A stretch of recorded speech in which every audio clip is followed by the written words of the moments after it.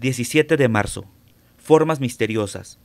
Toda época de aflicción y sufrimiento, cuando la mano de Dios le parecía pesada e incluso injusta, ha resultado ser una ocasión de aprender nuevas lecciones para la vida, de descubrir nuevas fuentes de valor, y que, última e inevitablemente, le llegó la convicción de que al obrar sus milagros, los caminos de Dios sí son inescrutables. 12 Pasos y 12 Tradiciones, página 105.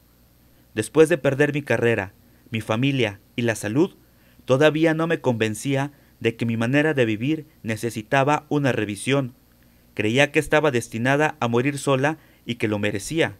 En la cima de mi desesperación, mi niñito de corta edad se enfermó gravemente con una rara enfermedad.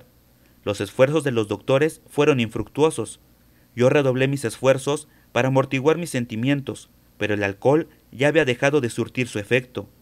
Quedé solo mirando fijamente a los ojos de Dios, suplicando su ayuda. A los pocos días, una extraña encadenación de coincidencias, tuve mi primer contacto con Alcohólicos Anónimos, y desde entonces he permanecido sobria. Mi hijo vive y está mejorando.